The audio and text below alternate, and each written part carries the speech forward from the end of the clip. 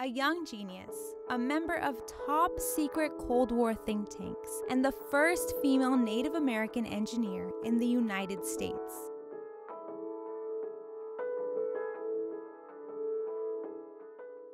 Mary Golda Ross, a member of the Cherokee Nation, was one of the country's most brilliant minds of the 20th century.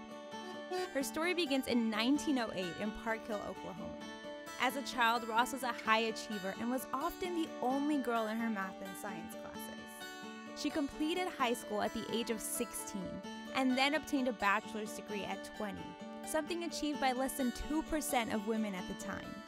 Immediately after graduating, Ross became a statistician for the Bureau of Indian Affairs and then taught at a Native American boarding school in New Mexico. She was the great-great-granddaughter of Chief John Ross, who was described as the Moses of his people.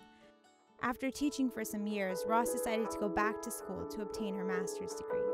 It was during a visit to California that she was hired as a mathematician at the Lockheed Corporation.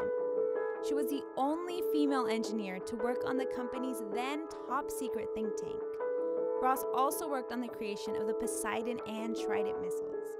They were ballistic missiles created for submarine launch. She continued to work on aviation projects, pioneering research for the P-38 Lightning plane, a fighter plane that came close to breaking the sound barrier. Other engineers feared the P-38 would collapse during dives, but Ross proved them wrong.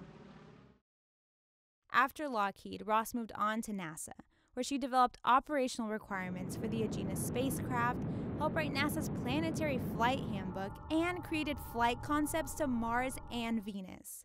She even worked on design concepts that were a part of the Apollo lunar mission. Her accomplishments don't stop there, but much of the engineer's missile work during the Cold War still remains classified today. Ross retired in 1973, founded the Los Angeles chapter of the Society of Women Engineers, and continued to mentor young Native Americans in pursuit of STEM careers. She lived to be 99 years old. Ross rewrote the cultural narrative about what Native Americans and women can accomplish. Today, she's remembered for her contribution to space and science. Next year, she'll be honored by appearing on the Native American dollar coin.